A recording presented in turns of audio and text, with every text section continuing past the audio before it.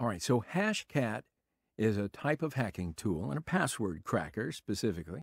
It was created to be able to hack the most complex of passwords, targeting multiple aspects of coding simultaneously.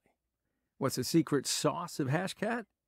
Well, it's going to crack passwords by using your graphics card on your computer. So let's try it out. All right, so for right now, we are going to crack an MD5 hash that has been created before. You can see the hash that we will crack saved in a text file.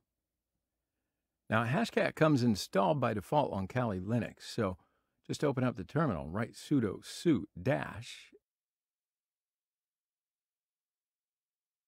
and you can just type hashcat --help, and that is going to bring up all the options that you're going to need to know in order to run properly. All right, so the first option that you need to specify is -m. So this option determines a hash type, and the hash type is going to be a number, and the numbers will represent hash types are shown below. So here are the options to use Hashcat. You'll need to select your attack mode and hash type. Right, so the next option is the attack mode.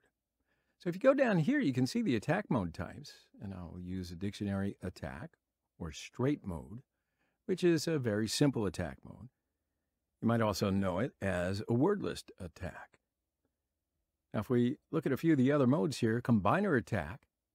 Now, this is the addition of each word of a dictionary to each word in the dictionary. Brute force tries all combinations from a given key space. And the hybrid attack is just a combinator attack. So one side is simply a dictionary, the other is the result of a brute force attack. So in other words, a full brute force key space is either appended or pre-appended to each of the words from the dictionary. That's why it's called a hybrid. All right, so we're going to write a simple command.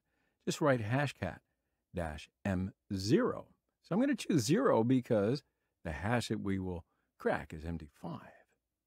-A0 to select attack mode, and specify the hash path that we will crack, which is hashes.txt.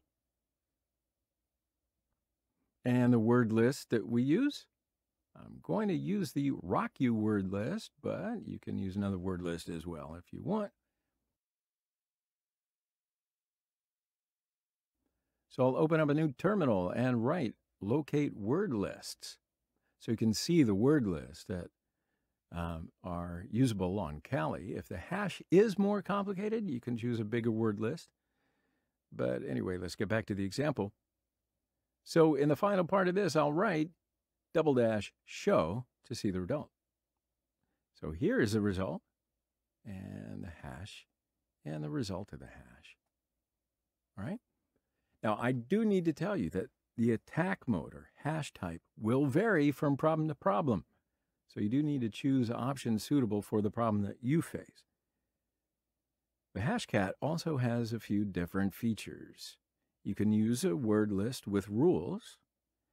Hashcat rules are rules that are programmed to accommodate the rules engine in Hashcat. So hash rules are efficient because they can produce complex patterns of words from our target word lists.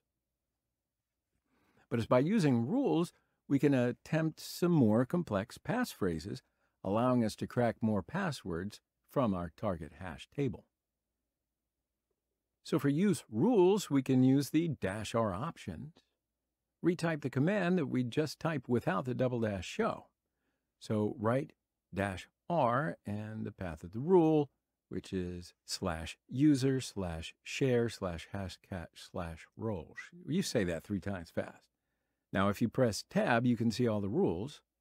So I'm going to select base64.rule, and in the final part, just write ~show to see the result. And here's the result. All right, so that's Hashcat and how to use it.